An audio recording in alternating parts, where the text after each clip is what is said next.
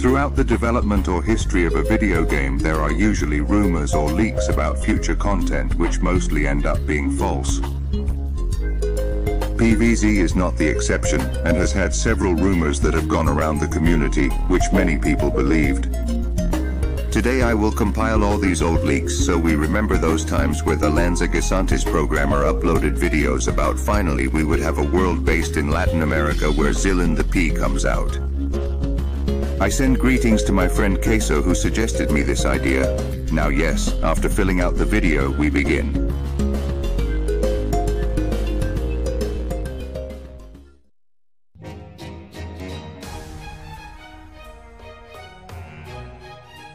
We will start with leaks that ended up being real, but that made a lot of noise in the community.